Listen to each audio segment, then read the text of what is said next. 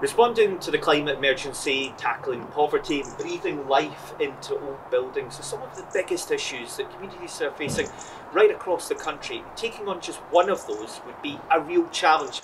But today I'm in Perth to meet a community project that's doing all three of those and are our most enterprising community award winners at the Scotland Loves Local Awards. So let's go in and find out more about them.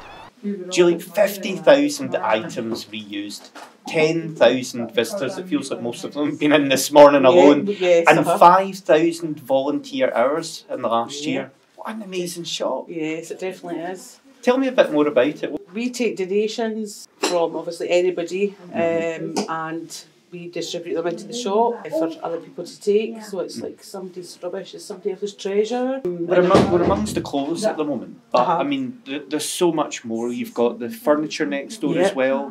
There's been people donating stuff. What sort of things are coming in and out of here? We get everything, absolutely everything. Everyday items like ornaments to electricals, obviously. I mean, is it always as busy as this? It's it's been incredible. Every day's different as well. Yeah. How long have you been involved in the project? I volunteered about 7 years ago. Right. Okay. So I was a volunteer before I got the job. So, until you got to be the boss. Katrina, how do you feel about bringing the Most Enterprising Community Award here to Perth? It's unbelievable, actually, kind of gobsmacked. I've only been in the role since December last year, so it's very fresh for me. But this project has been going on for almost 20 years now, so it's well deserved and it's finally getting that recognition. You're not just tackling poverty, you're also doing your bit for climate change as well. And like you say, these are premises which otherwise weren't get used. So, I mean, you're ticking so many boxes. Well, that's it. It was empty units, and our motto is caring for people and planet.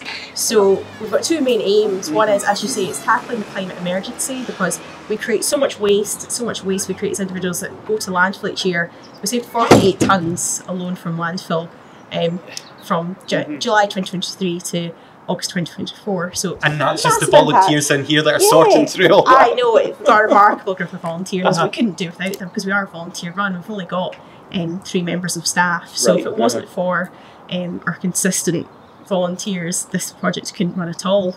Also, secondly, because I said we're a deprived area, we're aiming to obviously beat that stigma and overcome poverty, because especially now we're in a cost of living crisis, there are so many people who can't actually meet basic essential needs, and that's why this project has grown and developed so much, and that we offer several allotments as well. As we have allotments, we do emergency starter packs for people who could be fleeing domestic abuse. They could just be granted their council house for the first time, new time mums, and we can, through different referral agencies, give them toasters, kettles, duvet, crockery, cutlery, furniture, clothes, you name it, everything they need to get started. So we really have become a hub of the community.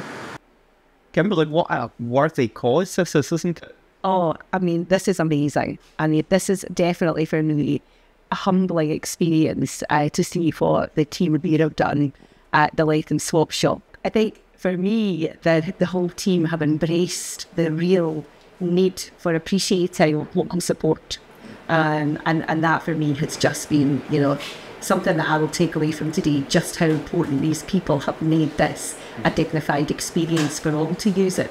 And in the time here, we've heard stories of people that use projects and community groups like this, and it does touch you, doesn't it? It's like it's so important to the local community.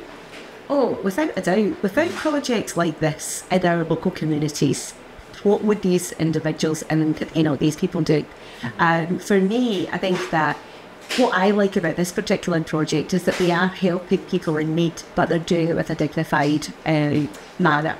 But coupled with that, they're also appreciating other, facets of our world that we live in just now, like climate change and the whole, approach to reuse, recycle. That's really important to galvanise a bigger message than just the community support. So for me, it's really an interesting example of using the sum of all parts to make a significant difference. And this is something that could easily be rolled out in communities right across the country, couldn't it? Oh, without a doubt. This is an exemplar. This is definitely something that, you know, covers everything. So even if one part of it could be borrowed with pride, but this whole model is something that we should be actively encouraging communities across Scotland to be doing the same. Do you know, the Letham Climate Challenge is such an amazing thing when you think about it. It's doing something for social cohesion. It's a place for the community to come. That's the volunteers, it's the people that are coming and using the services to meet and catch up. It's helping alleviate poverty in the area. I mean, the amount of products that are coming and going in this shop and how busy it is. And it's also a great example at the grassroots level, what people are doing locally to try and do their bit for the climate emergency. It is such a fantastic project and so many people doing such amazing work.